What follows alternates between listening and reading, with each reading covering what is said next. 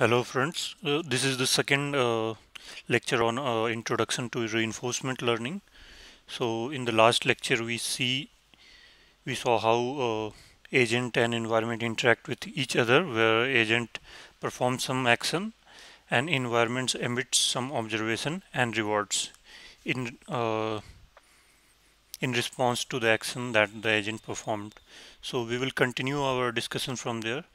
So the main theme of this lecture would be to describe history and state. So what is history and what is state? So first of all, let's understand what is a history.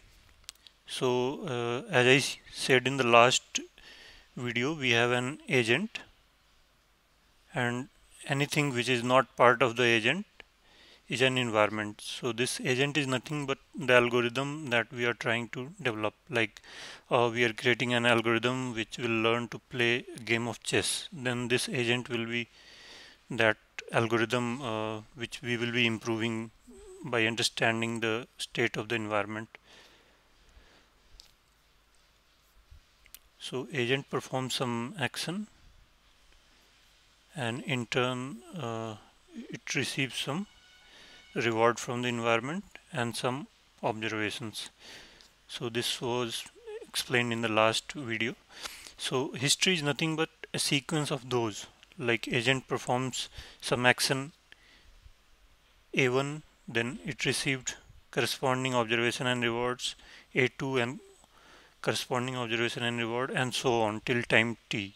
So history till time t will be the sequence of all those actions, observations and rewards.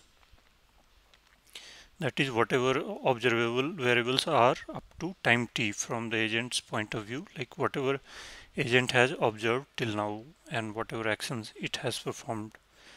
So whatever happens next depends on the history. So this history is very important because it will be used to determine what will happen next.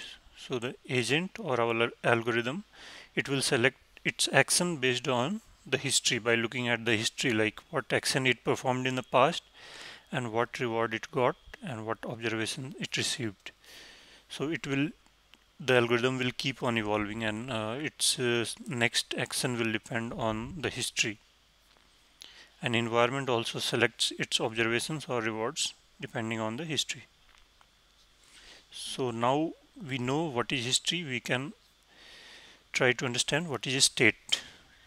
So history, we see that it will grow over time, and it will be lots and lots of information. It will be a long stream of information, and it will be very tough to look back at the history, all those data whenever performing a new action, or for from environment science of point of view giving any new reward. So we pour out useful information from the history, and so the state is the information used to determine what happens next. Instead of history, we will use just the state, which will be information which has been extracted from history. So it can be any function of history. So one example could be that we pick just the previous three observations. It's not very important what happened in the long past. We are more concerned about what happened in the recent past. Like in stock trading also, there are different types of trader, different types of algorithms. Like some algorithms are just for short-term trading, some are for mid to long-term trading. So we have some moving average graphs, like we will, this moving average will be like 20-day moving average, 5-day moving average. So it will take into consideration the closing prices of the stock in the past 20 days. Similarly, 5-day moving average will consider the prices of a stock in the previous 5 days and ignore any old data. So these are very practical examples used today.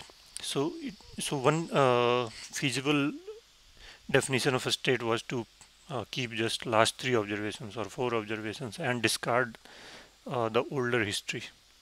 So state is a more useful form, and more useful information used to determine what will happen next. Now there is a concept of environment state or world state. So environment has some information, and it may not be totally visible to the agent. For example, a robot is trying to perform certain operation. It's trying to learn how to perform certain operations. So it's moving, and based on some obstacle in its way, it will change its action based on the state of the environment. But it sees a very limited view of the environment. It does not fully observe what information the environment has. So there is a complex path,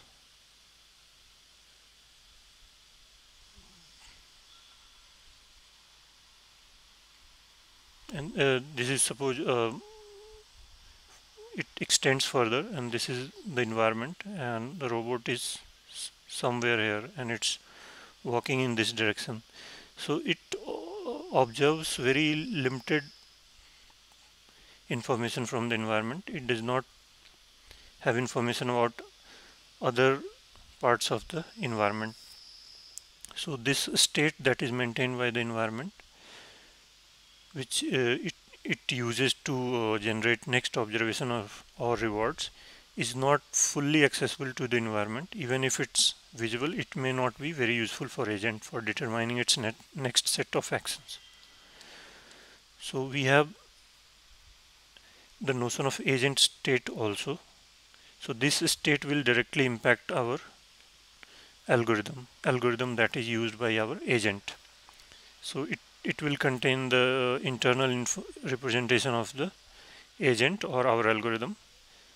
So this is the information used by agent to pick its next action, and it can be any function of history. So we generally denote agent state like this, and environment state by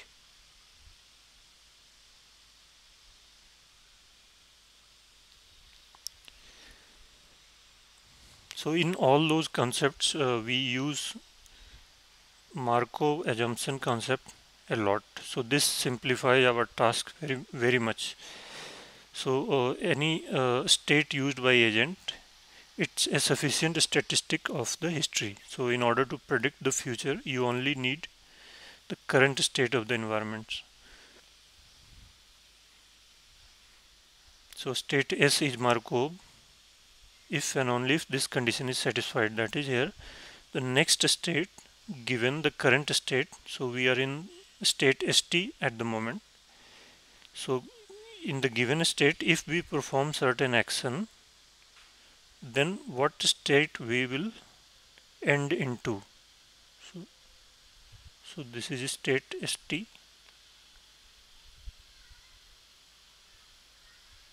and this is ST plus 1, next state. And we move to this state by performing some action.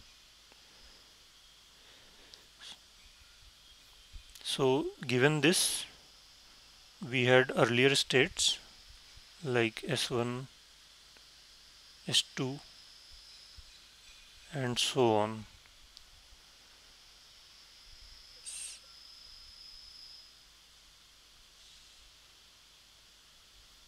So we will say that these relationships don't exist. That is, the current state and the current action is sufficient to determine the next step. So these old states don't contribute anything in determining the current state. Only this current state. So the next state given the current state and action is same as the next state given the entire history and the action.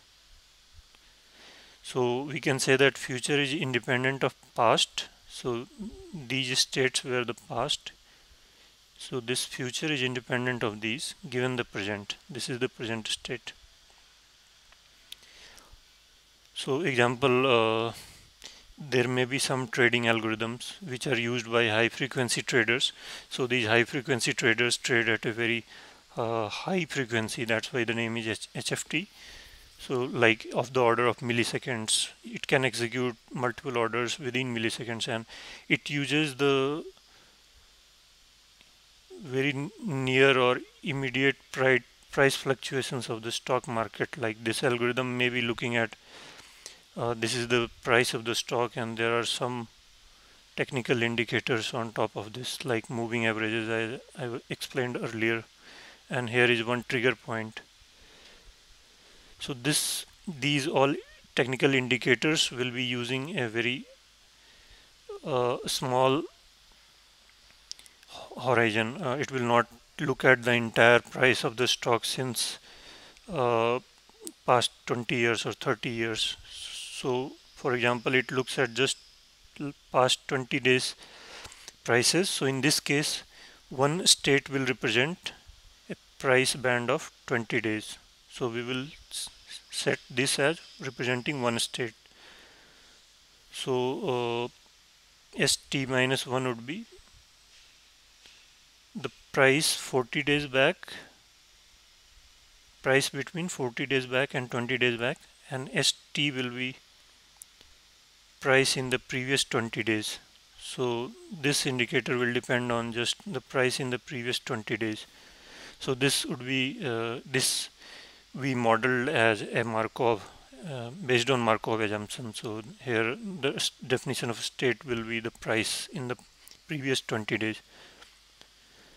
So with this I will end today's video, and I will continue the introduction of reinforcement learning in next a couple of videos. So stay tuned for that, and feel free to give any valuable feedback on how I can improve these videos, and don't forget to subscribe my channel if you like my content. Thank you.